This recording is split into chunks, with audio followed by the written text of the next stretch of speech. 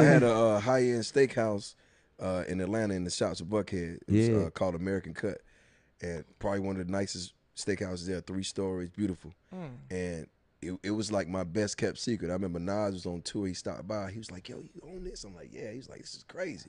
So we sitting there, but it's all classy. Right.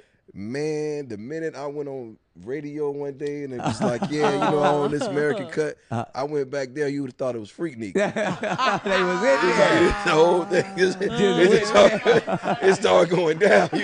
You going in there to eat, you see a cat you used to hustle with. I'm like, oh my God. Hey, Jeezy said I could be up there. Right. Goddamn, bring one of them goddamn steaks. Hey, you know, they upstairs, they try to smoke weed. I'm like, oh, man, you can't. I'm like, what we doing? Give nobody money. I've been learning that. You get money, they coming back for some more money. You know what I'm saying? You can put them up and get them cars and houses, and when that shit get old, they coming back again.